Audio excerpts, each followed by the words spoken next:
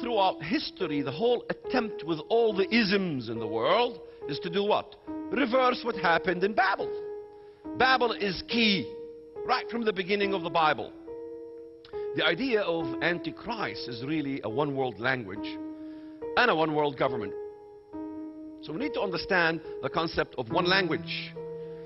When it comes to one language, one-world government, Islam is it. You need to go nowhere else, because Islam is literally a one-world government. Universalism. The Arab Spring today. What is it all about? It's really about reviving Islamic fundamentalism and reviving the Islamic Caliphate. Sharia is Islamic law. Islamic law. Now the question becomes, Sharia is law, then what is this whole idea that Islam is simply a religion? It's a myth to think that Islam is merely just another religion, or we worship the same God. From the beginning, you'll begin to see these concepts. There is this antithesis of the Bible, and that is the Quran. It is literally the antithesis. What is the purpose of the Quran? The main reason, that is to conquer the world and to destroy the concept of the Trinity. Zechariah chapter 9, I will set Judah my bow, fit the bow with Ephraim, and set your sons, O Zion, against your sons, O Greece. Yavan. Yavan is in Ionia. Ayawan is in Turkey. Then the Lord will be seen over them. The Lord himself will be seen in the flesh, and he will go with the whirlwinds of the south. If he is going with the whirlwinds of the south, where is he going? North. What's north of Israel? Turkey. And it tells you Turkey. Lydia is mentioned in the Bible. Ezekiel 38 is all about Turkey anyway. There is not a single Bible dictionary on earth that positions Meshech and Tubal, Moscow and Tobolsk in Russia. Not one. Are the historians wrong? Tell me, are the historians wrong? No. Look at your Bible maps. All of them. Meshech, Tubal, Asia Minor, Turkey. In fact, Gog is the chief prince of Meshech and Tubal, of the land of Magog. Not Russia, here. Jesus himself says, Pergamus, thou art the seat of Satan. Hello? Don't ignore those verses. Pergamus is in Turkey. That's the seat of the Antichrist. That's not a hint. That's a direct reference, geographic area where it all going to stem from. Now we go to the other nations that goes with him into the pit. Who are they? It tells you what the composite of the system of the Antichrist, what countries they are, who they are, and how they will be cast into the pit, the lake of fire. In chapter 30, what does it say? Verse 3. Verse 2, Son of man, prophesy and say, thus says the Lord God, wail, woe to the day. Verse 3, for the day is near, even the day of the Lord is near, in which there will be a battle over Jerusalem. The battle over Jerusalem, in which we will come down with the Messiah. You got to read Zechariah the prophet. Thus the Lord my God will come, and all the saints with you. We will fight against the hordes that come in against Israel. Look at the nations that goes with them in the pit. Turkey, Sudan, Algeria, Tunisia, Morocco, Mauritania, all these Islamic countries, Libya, that is Libya, Egypt, Muslim. Daniel tells us Egypt, Libya, North Africa, and Sudan, Somalia will follow him, the Antichrist, in submission. Islam means what? Submission.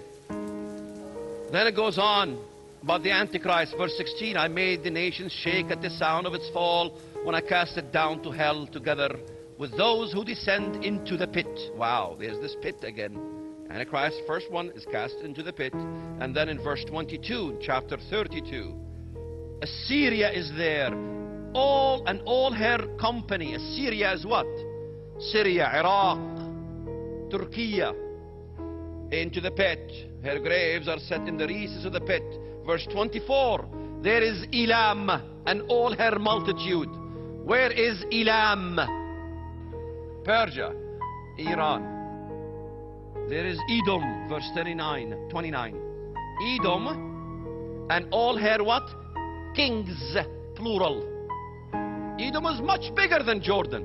It's northern Arabia and all these other places. Kuwait, Bahrain, Oman, Qatar, Dubai, Jordan, all these. Edom, all her kings and all her princes into the pit.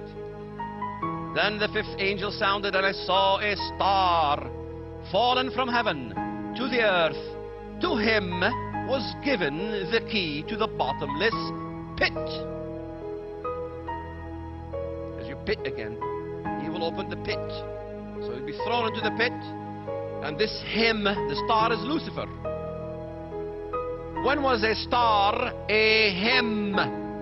Then you go to Revelation and you begin to see chapter 13 comes out of the sea. In verse 2, it tells you what this beast is. The composite of this beast. It had a body of a leopard. The leopard was what? Greece, Turkey. Body of a leopard, Greco.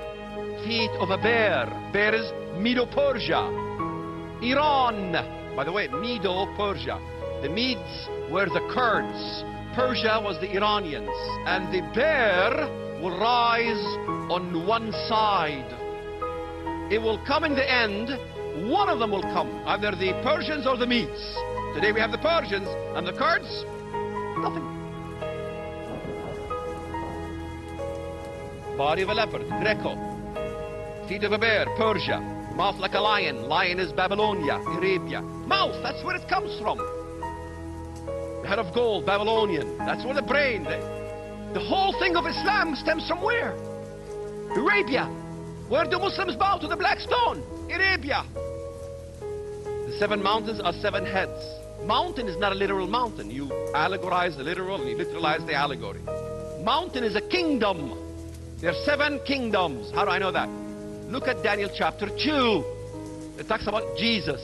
The stone that was cut without hands smote the image at its feet. And then the gold and the silver and the bronze and the iron and the clay were crushed together at the same time by the stone. Who was the stone? Jesus. And then the stone grew to become the great mountain. When did Jesus become a great mountain? A mountain is a kingdom. 7 mountains they are. 5 have fallen. 1 is. 5 fell. This one, John, is sitting number 6. Roman. The number 7 is the one that the Bible is talking about. Egypt, Babylon, Assyria, Medo-Persia, Greece, Roman. Who defeated the Romans? Who became number 7? Roman Empire continued in Turkey. Don't forget that. The Byzantine Roman Empire.